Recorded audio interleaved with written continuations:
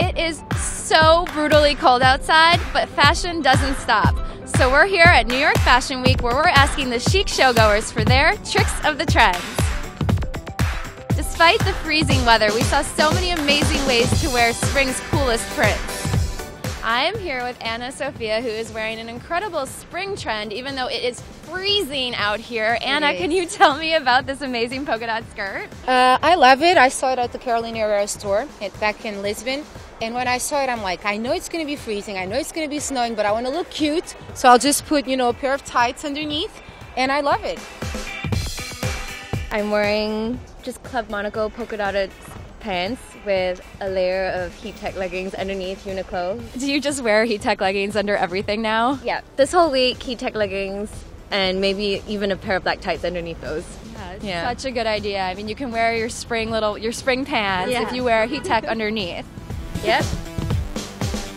My coat is Tibby, and it actually has an attached little mini puffer vest, which is really, really handy when it's sub-zero outside. And my Stuart Weitzman 50/50 boots, which I've probably worn 5 out of 7 days per week, every week this winter, I would say.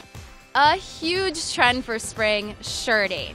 I'm a big fan of the white button-up shirt. I love this one because it's kind of like drapes and wraps around you. It can be worn as a dress, worn as a shirt.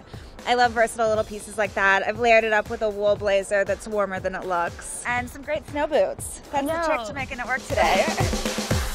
If you are sick of your winter clothes as I am, then don't worry. We saw so many great ways to add a little punch to your look with accessories.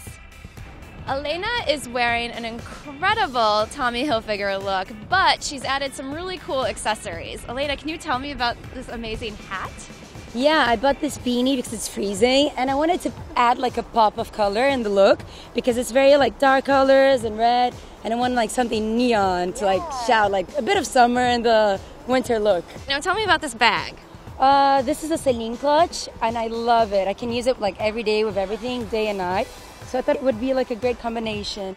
You're wearing bare legs. How are you getting away with that in this freezing temperature? It's cold, but I really wanted to do socks and sandals, and it actually, tights don't really help that much anyway, so I just kind of went for it. Can you tell me about this cool scarf you're wearing? Yeah, it's actually from Celine, last season though, in leather, but I just love the orange color. It adds just a twist that I really like.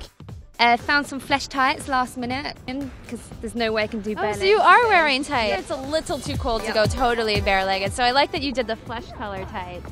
Make it look like you have bare legs, but you have a little bit of warmth. A little trick. I'm wearing these amazing Reed break-off boots that are so tall, they feel like wearing suede pants. Is the only way I can handle wearing a skirt in this weather.